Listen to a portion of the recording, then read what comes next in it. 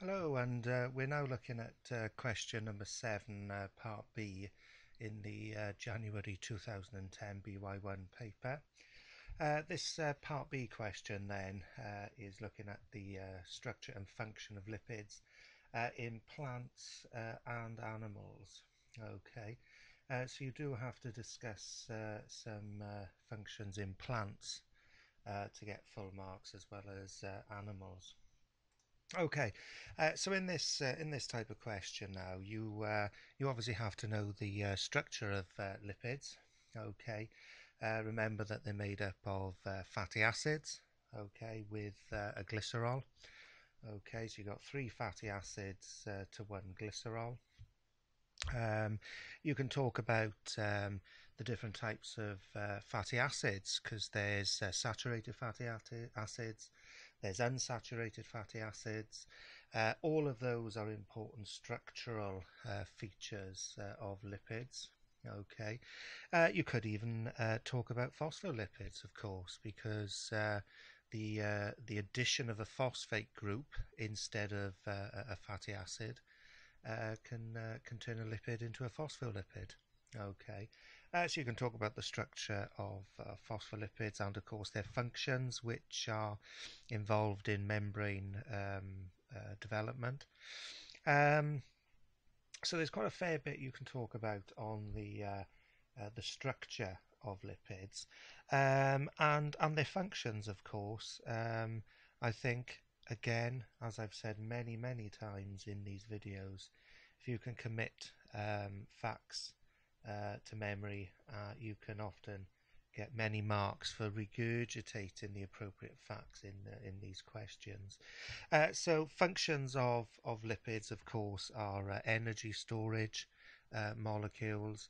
That's a good one to talk about in terms of plants, because the examiner does like you to know that seeds have lipids as an energy storage, and you need to know why they are used in seeds for energy storage. And the key idea is that a lipid has twice the amount of energy for the same mass as a carbohydrate.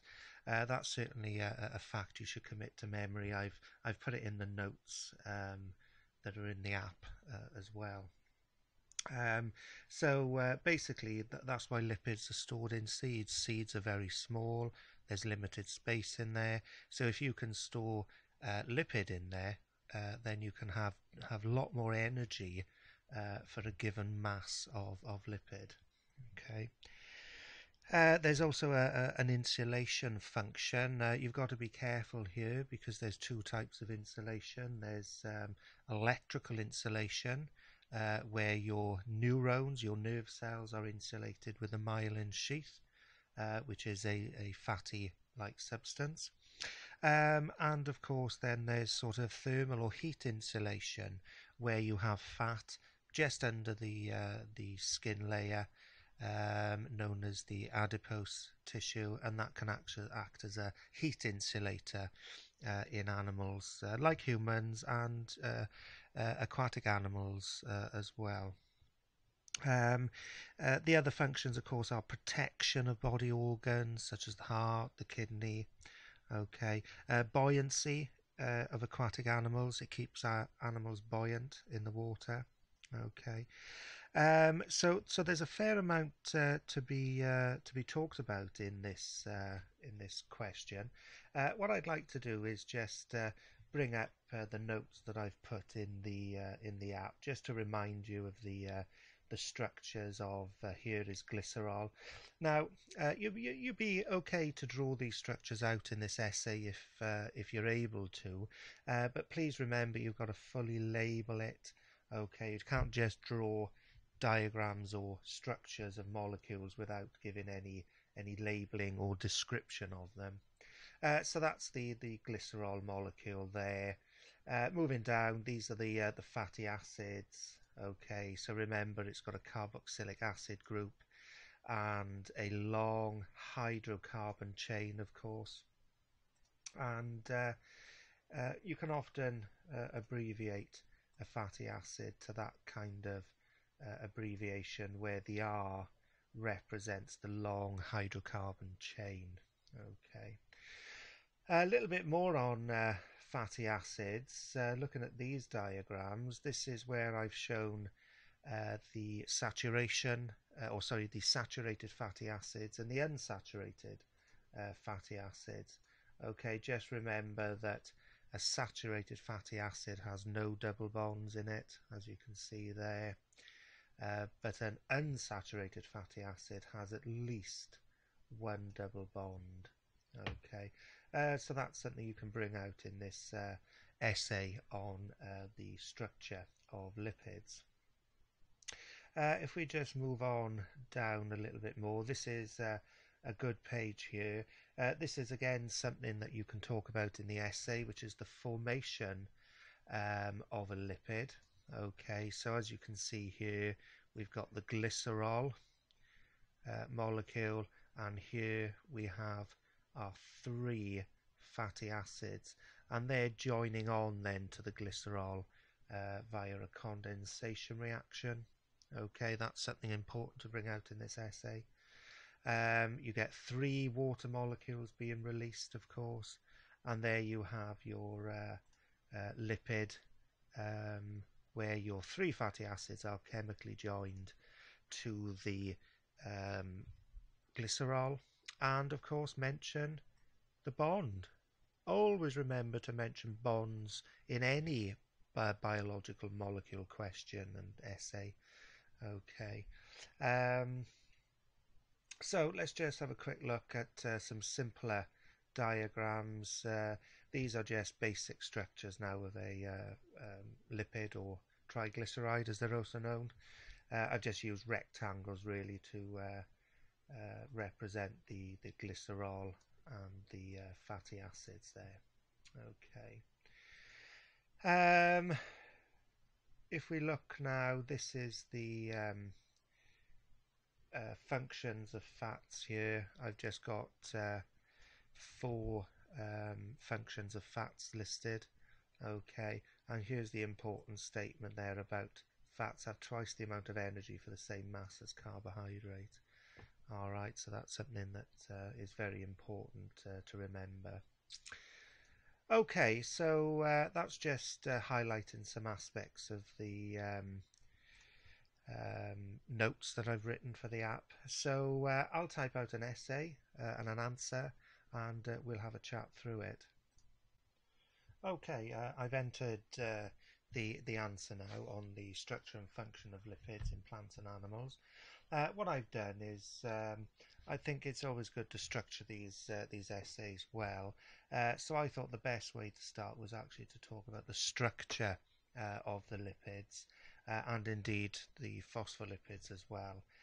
So I've done that by talking about the glycerol molecule being joined to 3 fatty acids. Okay, I've then talked about the condensation reaction with the release of 3 water molecules. That's 1 water molecule per fatty acid, of course.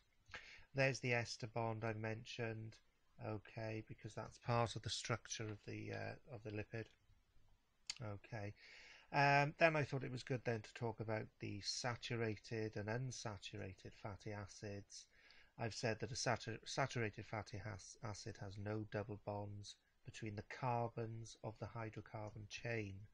Okay, that's important to remember. These double bonds or single bonds are formed between the carbons of the hydrocarbon chain. Okay, so an unsaturated fatty acid then has at least 1 double bond between the carbons of the hydrocarbon chain. Okay.